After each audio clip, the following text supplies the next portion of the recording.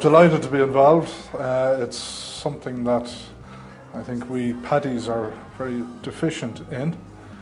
We never talk about health. We talk about what you fellas call footy, and we talk about politics, and we talk about anything, women even, but we never talk about our own health.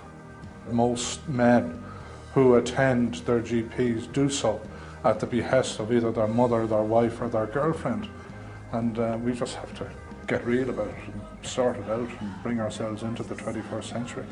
I'm with News Talk now for 5 or 6 years, and we're in a very privileged position in being the accepted purveyor of news and information to a huge proportion of the Irish population. It's through campaigns like this that we can repay the loyalty that we have got and will continue to get, hopefully, from the Irish people.